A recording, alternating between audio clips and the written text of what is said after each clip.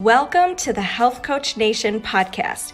My name is Hailey Rowe. I'm a sales and marketing coach and strategist for health coaches, life coaches, and wellness professionals who want to become a leader in their field by building their online community, rocking their sales process, and finally feeling confident about how they promote themselves and their marketing. On this show, we talk about tips to grow your business, save yourself time, and finally be able to create a sustainable, profitable business. Let's get into it. Today's podcast is brought to you by the Zero to Hero Coach Program.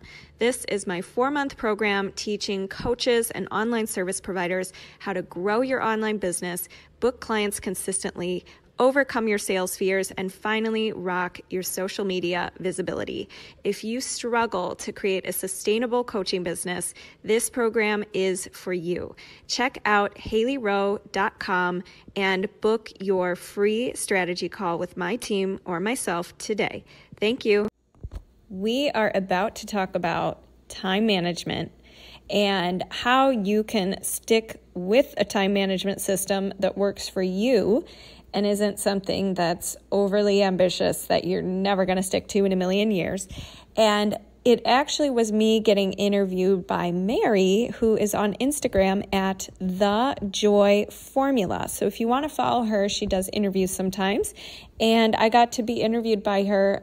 So you'll hear me answering questions about time management and procrastination and all that kind of stuff. But I just wanted to give Mary a shout out and a thank you for having me. And she's on Instagram, so you guys can check her out. Thanks. Here we go. Hello, and welcome to Thursday Tidbits. I'm so excited for today. I have a special guest with us, Hailey Rowe. Hailey is a habits and business coach and strategist for online coaches and service providers. So I'm going to welcome Hailey on here in a second.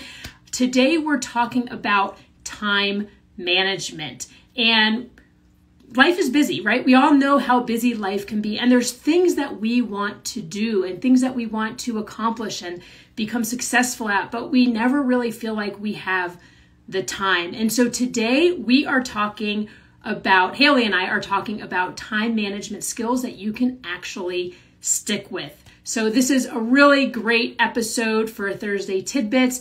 And I'm going to get Hailey on here and we're going to get started. So let's get Hailey on the live.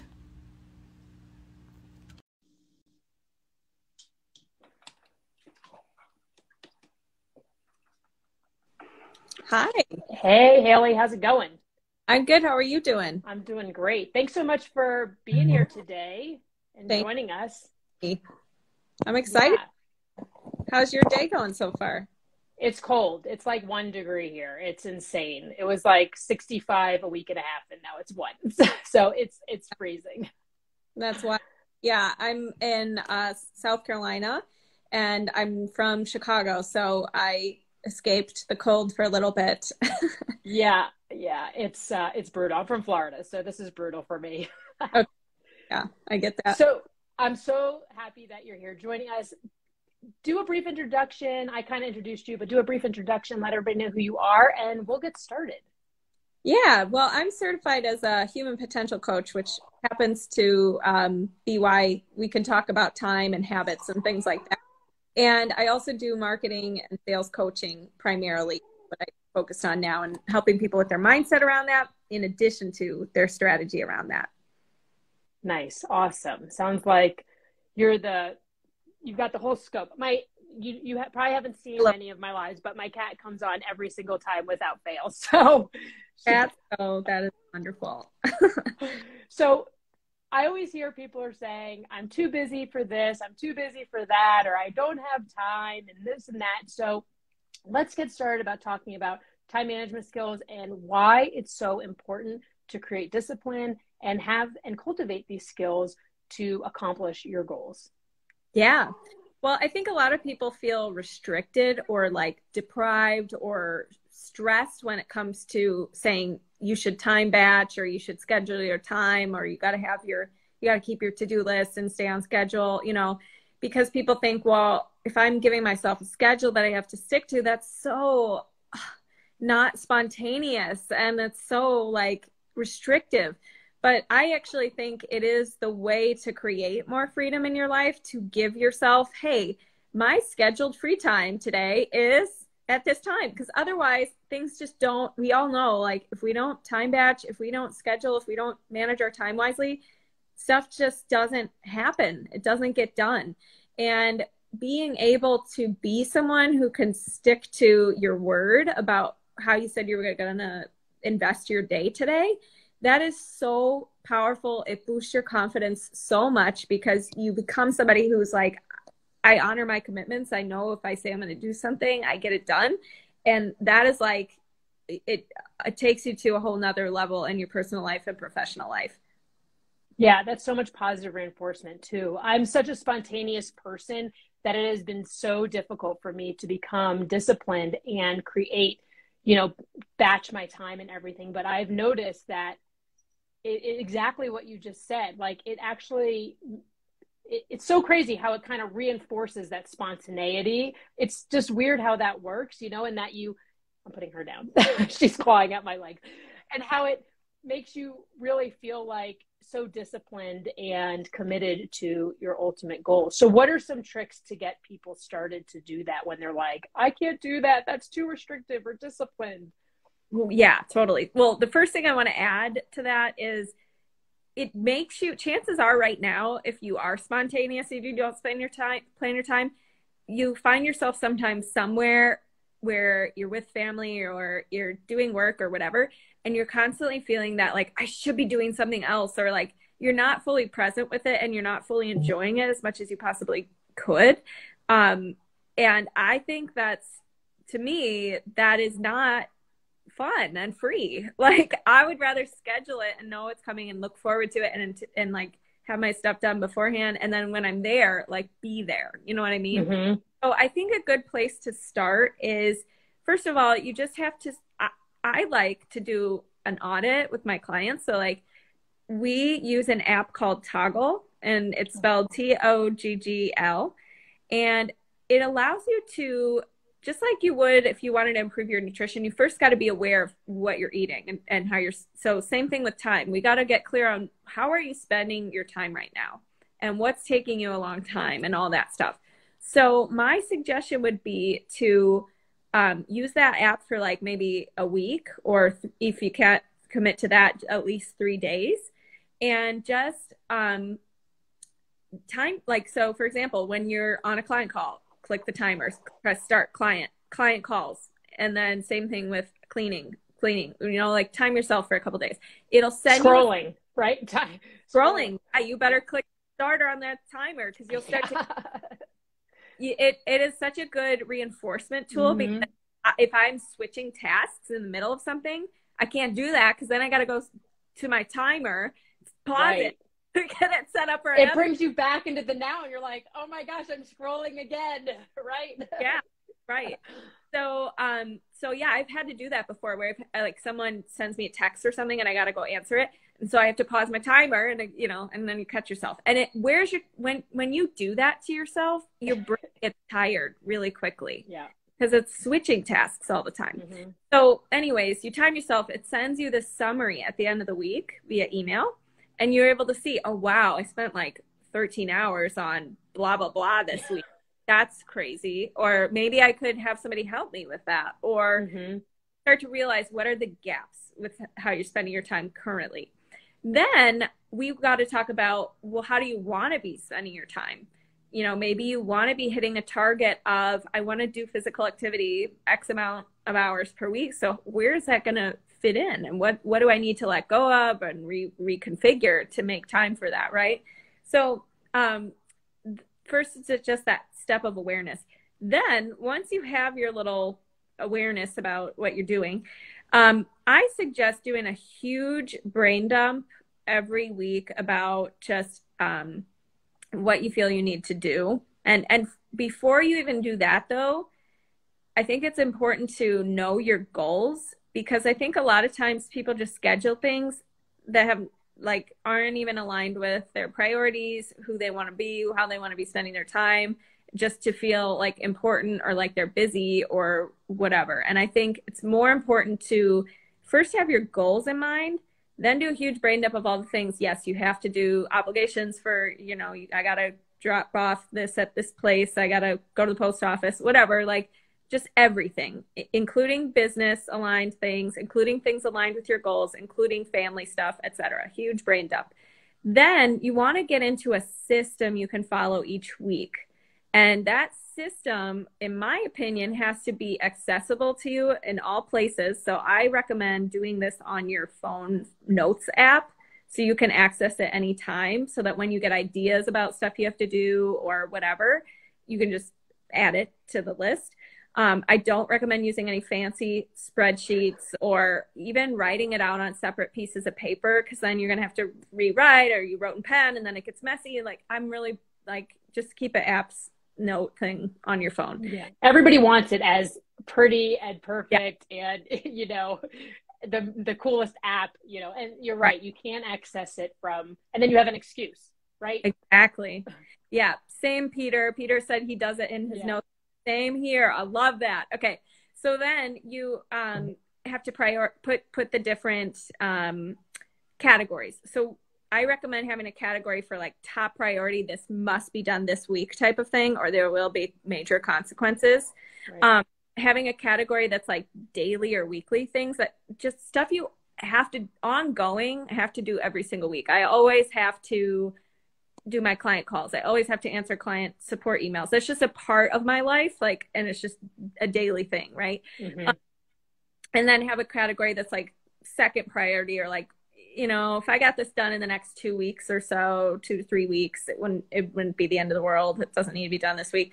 And then have like a someday list, or not top priority list. Like, that's where you put your ideas, your shiny object syndrome things that are like, ooh, but I want to watch this webinar, but really you don't need to watch it right this second, right? So you put that on an emergency. Yeah, exactly. And a lot of things on my someday list get resolved themselves. Like, I'll look back and be like, that was taken care of. I don't need to deal with that anymore.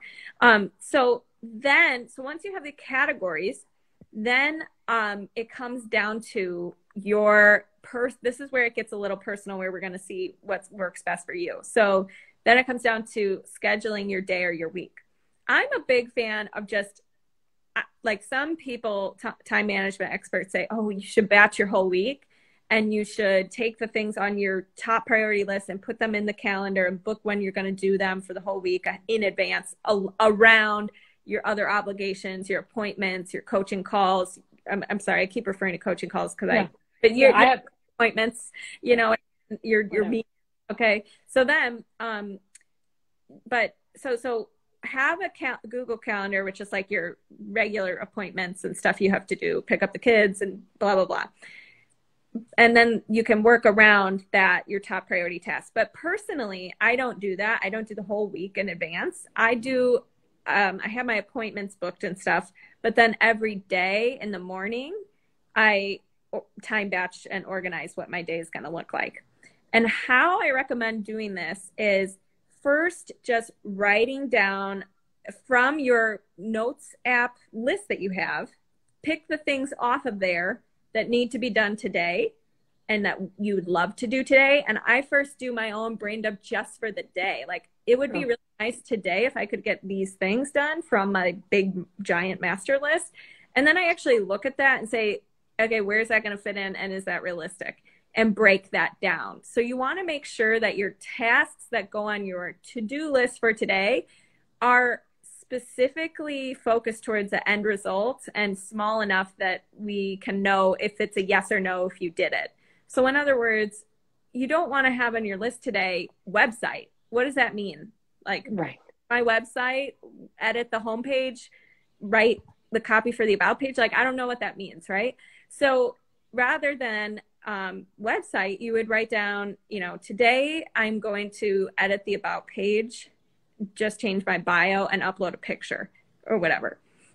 So once you take a look at your brain dump of what you'd love to get done today, and you start like what's top priority and make it small enough, then you pencil in your appointments and obligations and stuff you have to do today.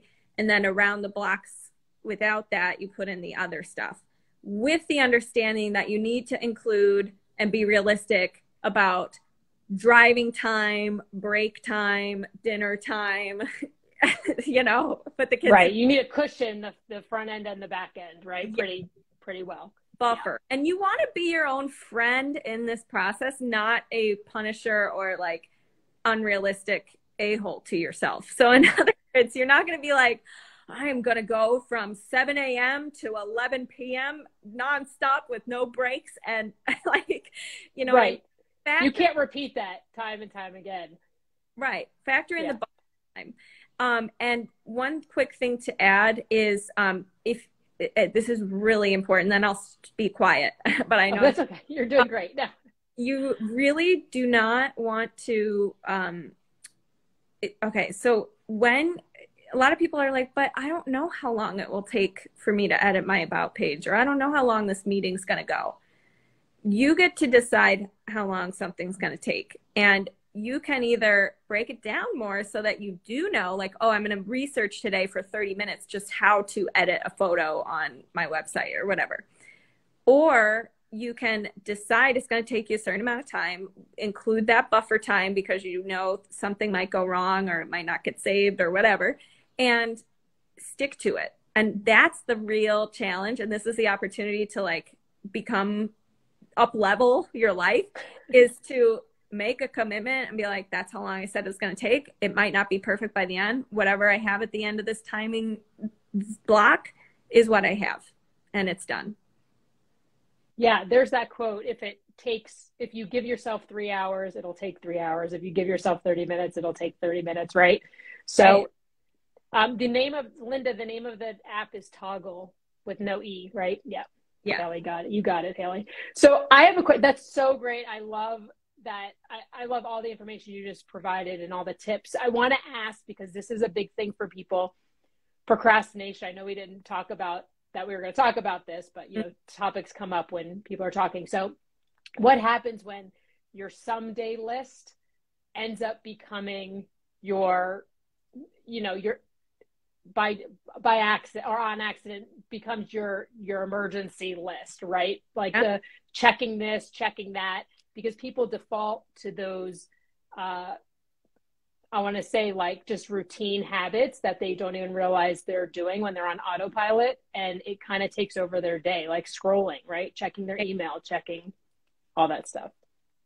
Oh yeah. Well, I love that you brought this up. And I think that it's, you have your nice list, you have your time management thing. Now here comes the hard part. You have to actually follow it. And so you come up with all the reasons why the other things on your list are more attractive and you should put those first, or you want to scroll social media, because we want to avoid unpleasant emotions. And sometimes the things on our to-do list aren't super fun all the time, right?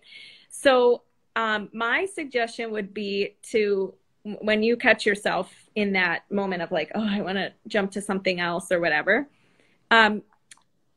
I think you are actually creating more work for yourself, and you're just delaying the feeling of discomfort, and you're still going to feel the feeling of discomfort either way. So for example, if you're scrolling social media, it's not that you might feel good in that moment, but you're just adding more work for yourself, which is the complete opposite reason of why you were scrolling in the first place. You were scrolling because you don't want to work.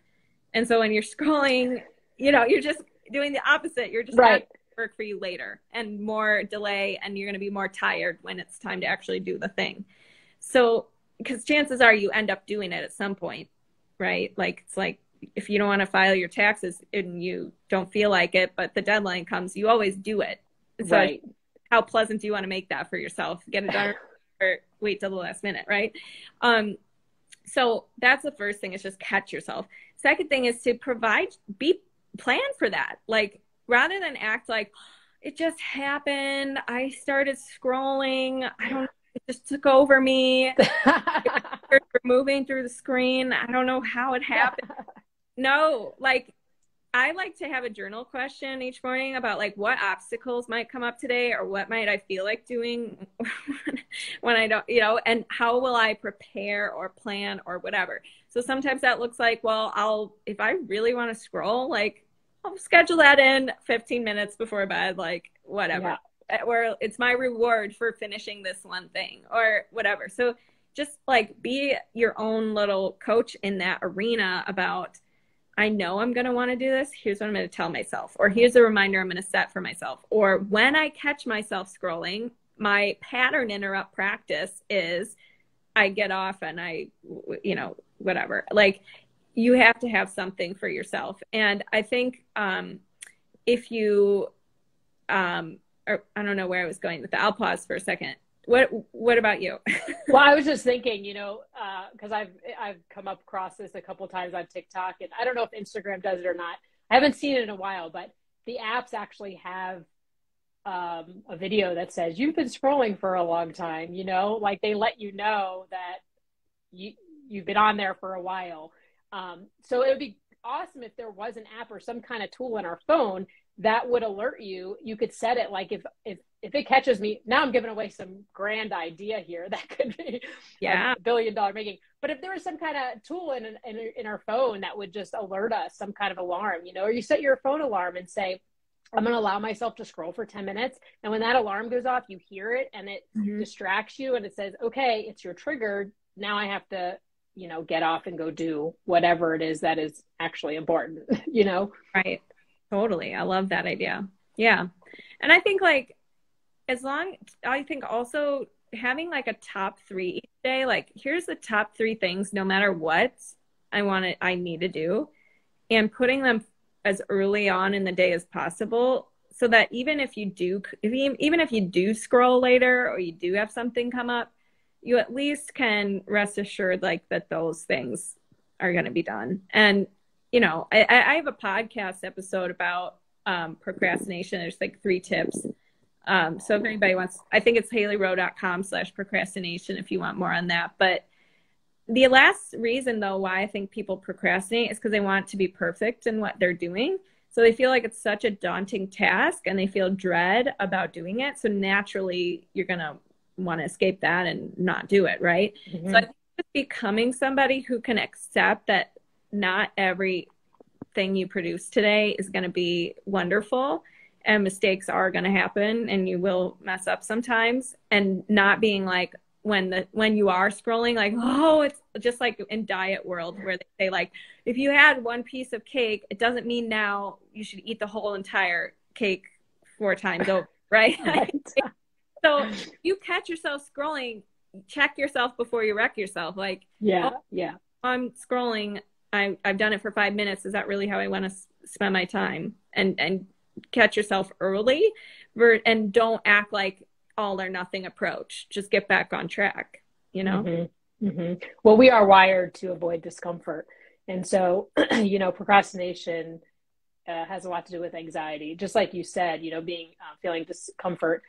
And so I always say, I tell my clients and I preach to the choir, the more times you embrace discomfort, the easier it gets, because you're just rewiring your brain to be okay with discomfort. And it's not discomfort anymore. And oftentimes, as comforting as scrolling may seem in the moment, it's actually really negative for our brains. And it is a discomfort because we come up, all these emotions come up and feelings and judgment. And, we start comparing ourselves. I mean, there's so many things that go into the whole scroll, right? And so we're actually doing ourselves a disservice in the moment. We don't even realize it, when we could feel good about ourselves and accomplish hard tasks versus maybe scroll and compare ourselves and judge and feel bad about ourselves because we're not doing the hard thing, right? Right. It's all the things we make our to-do list mean, scrolling mean, that wears us out. So when it comes to actually accomplishing tasks, like doing things isn't necessarily that hard. It's usually all the mental drama we have about those things. Like, oh, if you wrote, post video, it's really easy to just post it, right? But that's like, well, what are people going to think about it? Is it perfect enough? Did I put the thumbnail just right? Like, and so then it becomes exhausting. And so a lot of times time management is not even about the time you have in the time batching. It's about stop adding extra drama to things that don't need to be super, Love it. Love it. It's so true. We create so much drama for ourselves that is so unnecessary. You talked about earlier the top 3 things for the day and get it done. I love the book Eat the Frog. I'm sure you know. Mm-hmm.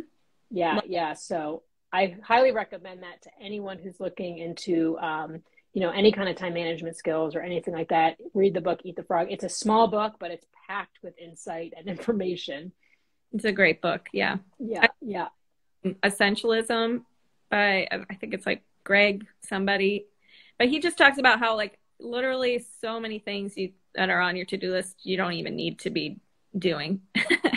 Right. And I like the book, The One Thing, where it talks about focus on that one major thing that's going to move the needle forward the most, focus, and constrain it. It's the whole theme of constraint. Like you don't need to have 12 different goals at one time that you're expecting yourself to work on, like really pick something and go deep with it rather than wide.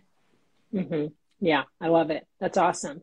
Well, tons of valuable information. You drop lots of gems here, Hailey. I really appreciate it. Is there anything else that maybe we didn't cover? One last tip or anything that you want to, hand out to people before we close out?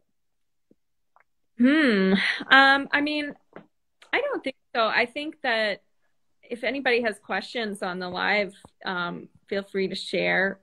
And I love some of the comments that have come in. Somebody's going to try Toggle, it looks like.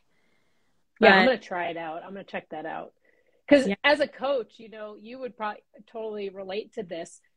Making reels and stuff, it's like, well, I have to scroll just to see what sound is, doing well or whatever. And then you just get lost. You forget what your end goal was and you just get caught up in the scroll. Yeah. I think, and one thing that just triggered for me to bring up is I think another reason why people really struggle with time management is because they are indecisive. So half of time management is becoming a decisive person. So to that, thinking about, imagine if both options, whatever you're trying to decide between, could work out great and both are equal potential. Mm-hmm. Which one do you like your reasons for doing more? And knowing that, which one do you like your reasons for better, and just decide and line up with your decision. So in other words, rather than overthinking and being like, I need to know how this decision is going to work out before I make the decision and just make it work, utilize it until you get there. So in other words, if you're picking a goal to focus on, pick it, make it the best choice you possibly can make, and understand the byproduct effect, meaning you committing to that one goal, constraining, focusing, implementing it, etc., and actually getting it accomplished is going to have a positive effect on the other areas of your life that you were trying to decide between if you wanted to focus on. So knowing that you can't lose with that versus if you never make a decision and you're kind of half into many different decisions, then your results are going to be more mixed and you're not going to be, you're not going to finish things that you wanted to finish. So I think that's a really important point. Yeah, I love that. It's better to take action than to just waste time thinking about the how. The how will figure itself out, right? You will figure it out once you decide to do it. This is kind of off topic, but it goes hand in hand. It's all about people are so afraid to fail, right? They're like, they don't take action because they're afraid to fail. And failure is quitting or not starting, right? Like if you're not taking action, you're already failing because you're not doing it, And so, yeah. And so we can't just not take action because we're too busy deciding, like you said, because I think that's huge. People are so indecisive and they use that as an excuse, right? To not do things. It's a huge excuse. Or they're afraid that it's not going to work out. Once you take the action and just start going, everything else is going to figure it out. You've already figured out everything in your life up to this point. Right. You're going to continue to do it, right? 100%. I love that. Yeah. Awesome, Hailey. Well, thank you so much. Let everybody know where they can find you and how to connect with you if they want. Yeah, well, thank you again for having me. You guys can connect with me on Instagram. I'm at Hailey_Rowe, HAILEY_ROWE. I also am at HaileyRowe.com. I have a free niche marketing training. And, for your followers, actually, what they might like better is my 3-day consistency challenge. That's at HaileyRowe.com/consistency, and it gets you a little planner. So if you're trying to plan, give yourself some morning journal prompts. That's something you can use to become more consistent in the new year. And I also have a free community where I met Mary, actually, and it's called Health Coach Nation. And it's mainly for coaches, but if you're an online service provider or something like that, trying to grow a business, trying to network, you can always be in there. And thanks again for having me. Awesome. Yeah. So thank you so much, everybody. If anybody has any questions or comments or anything for either myself or Hailey, feel free to comment below and one of us will get back to you. Also, I always end with this. If you want to be a guest here on Thursday Tidbits with me, shoot me a message. I'm looking for people for March and April. And everyone have a great rest of your day and Happy New Year. Happy New Year. All right, Hailey. Thanks so much. I'll talk to you soon. Okay, bye-bye. Bye.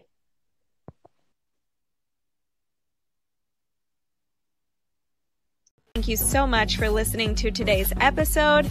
And if you liked it and want to reserve your very own free sales audit, go to HaileyRowe.com/strategy-call to book your very own free sales audit. On the call, we'll talk more about the common concerns you get from your ideal clients, how to overcome those concerns, how to coach through objections, how to change your mindset around sales, and improve your sales process so you can be closing and converting more clients. I can't wait to connect with you, and go to HaileyRowe.com/strategy-call to take the first step. Thanks so much. Have a good day.